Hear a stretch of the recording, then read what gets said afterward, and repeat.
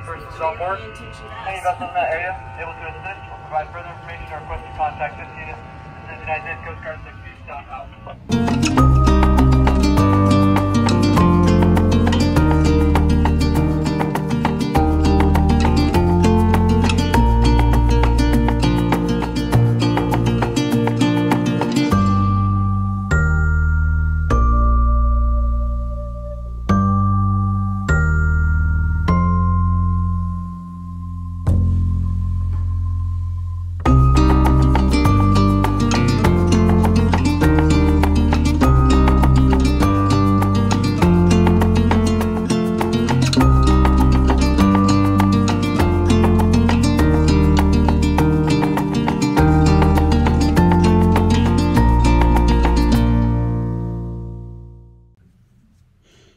Ship's log, Saturday, April 17th, 2021, 3:15 p.m. We're anchored in Prevost Harbor, Stuart Island. I'm on the bow cleaning the windows. My wife's in the cabin washing the inside of the windows. And we always keep the VHF radio on channel 16, even when we're at anchor. If we're awake, our radio's on. And she hears a distress call come in, and they say a boat ran aground, is taking on water, and they're right out Prevost Harbor. She yells out the window to me, "Hey, honey, there's somebody in trouble in Prevost Harbor." I look around. I don't see anybody. I come in, I listen to the radio, and I hear the Coast Guard talking to the Norwester that they had ran aground, were taking on water, the bilge pumps couldn't keep up. I run forward and start pulling the anchor, and my wife gets on the radio with the Coast Guard and the Norwester to let them know that we're going to be there like in 5 minutes. Literally, we were right around the corner. As we approached the vessel, they were using the kayaks to try and haul all their gear to shore because they had nowhere else to go and they didn't want to get wet when the boat sank.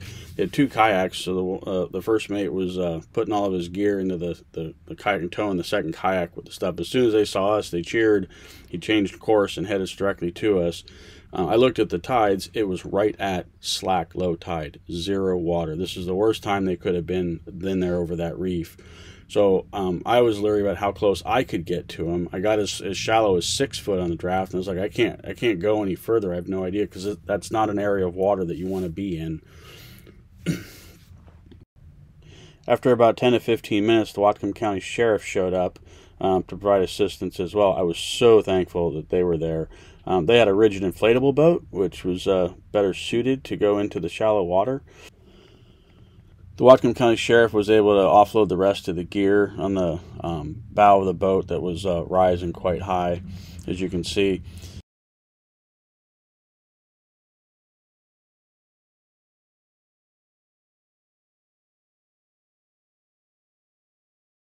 So that boat right there ran aground. Floorboards buckle underneath the galley, water's pouring in. You can see the water coming out of the sides, but the bilge pumps can't keep up. The bow's been rising. That's the Whatcom County Sheriff right there. We pulled up anchor. We were right on the corner of Prevost. We heard it on the VHF radio. So we came over and helping them haul off a lot of their gear and stuff. They were out filming some things. Have some pretty expensive cameras on board. And we've got a bunch of other help that showed up too for everybody. This is a picture of where we're at. So this spot right there is where not to be, and it's actually just past low tide. So the worst time to be here as far as trying to run through that spot.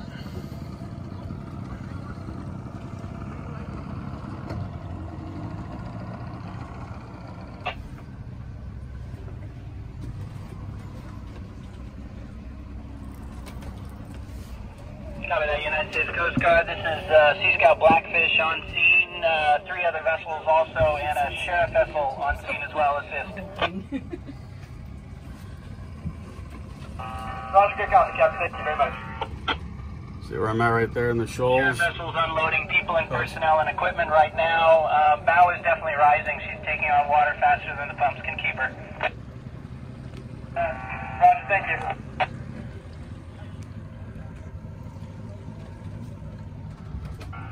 Roger, Captain, did you say that the people are exiting onto a sheriff's boat? Right now, the equipment is being removed from the vessel onto the sheriff's boat. They are communicating, all personnel on the vessel still on it with life vests on, and 4 vessels standing by. Roger, good copy on all. Thank you very much.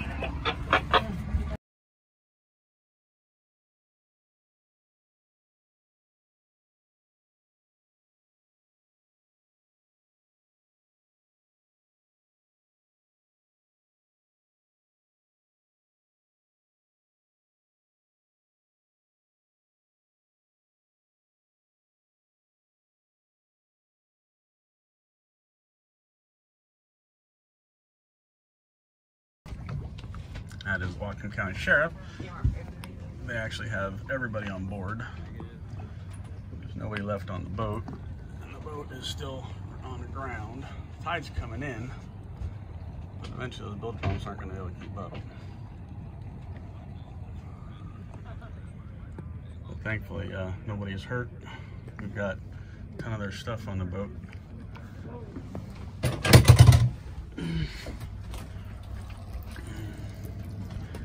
Now we're the luggage compartment. I'm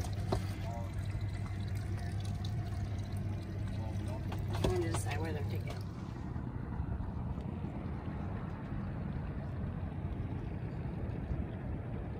Let's see those bilge pumps working overtime. I'm just hanging out at the edge of the shoal. Station calling outside 48 knots with the Bloom adrift. This is Victoria Coastal Radio. 64 feet of water, which is good, but I tried calling, contacting the the boat one is going to cell be as well about but he's right not there, answering. right in the middle of I don't that. know who else to call him.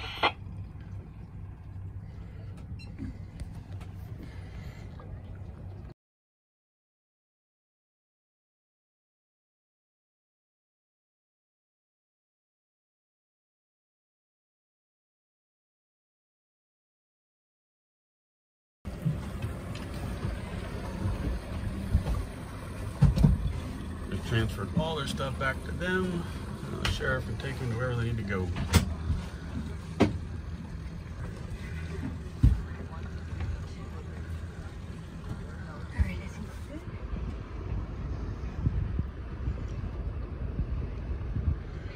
Sector Beach is down, Tobo yes, Friday Harbor. We're coming on scene. How about yes?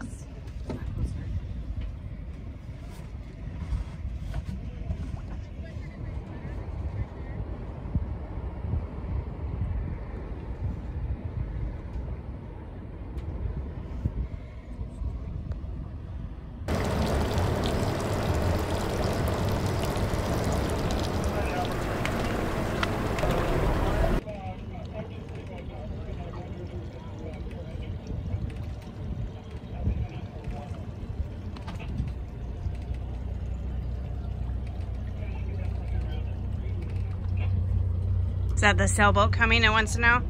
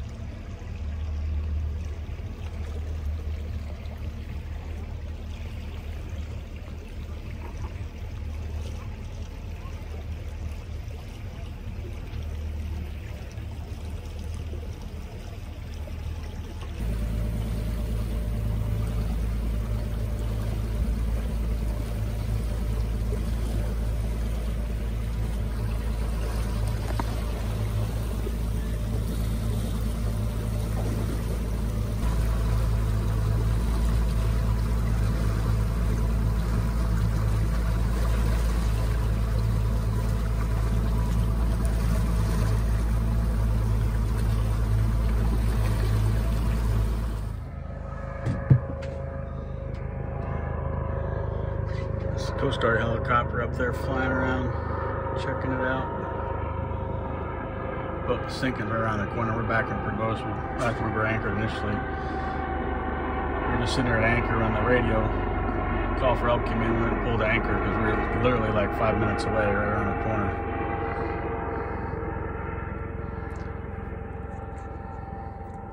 You can zoom in and see that Coast Guard helicopter right there.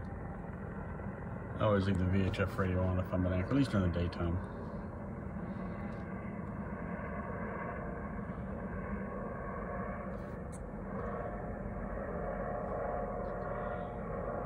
Love them Coast Guard.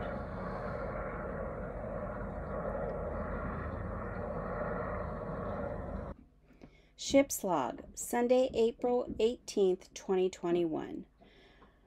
As we got up, pulled anchor, and headed out of Prevost, I can't tell you how sad I was knowing that when we came around the corner, we would see this beautiful, beautiful 72-foot wooden yacht, half underwater. But on another note, I'm very happy that we actually decided to anchor in Prevost Harbor. We were going to go to Roach Harbor. We were able to come on scene rather quickly, which made them feel so much better. You could see the relief on their faces. But it's still a sad sight to see. As I was finishing this video up today, I was sent a link to a GoFundMe page that was started for this boat. I'm just going to read a little bit that they had on here because it brought me to tears.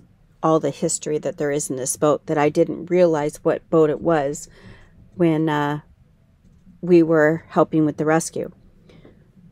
After years of major restoration on the 1932 Norwester, which served in the 40s for the U.S. Navy during World War II, it was actor John Wayne's first boat and was an ocean research vessel in the San Juans. Diving and salvage crews are making a plan to have her craned and barged to her dedicated shipwrights to be accessed for damage. The prospects are not good, and if it were any other boat, the scrapyard would be the first thought. For the Norwester's history, owners, stewards, and for the boat's current mission to help raise funds for cancer research. The Norwester must be saved.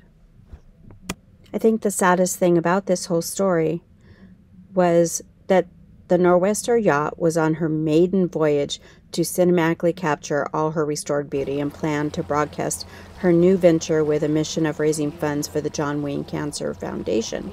High-end charters were planned, and the goal was to donate 100% of the proceeds to the foundation. They were on a photo shoot. I remember them telling us that because they had all this equipment.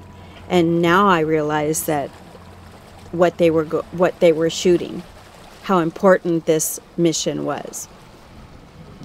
It was estimated by divers that it would cost approximately about over $1 million to restore the ship and to be able to return it to the water. Right now, what they're doing, they have a GoFundMe page, and I'm going to link it in the About Me page, about this video page, that they're trying to raise $250,000 to start, which would get her rescued from sinking immediately. While the owners have $1 million pollution policy, the WQIS insurance company is so far refusing to remove the boat and prevent further damage to the environment, which is what makes this outcry for support so important. If you want to donate, I'm going to go ahead and link the page in the bio below. They have said that they will, if they don't raise enough money that they need, they're going to go ahead and give all the proceeds to the John Wayne Cancer Foundation. So if you want to help, please do.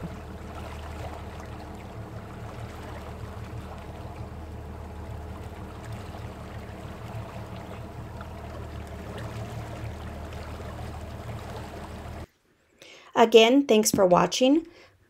Don't forget to like the video, subscribe to our channel, and hit the bell for notifications so that you get notified when I upload a new video. And until next time, stay tuned for more channel surfing. Have a great day.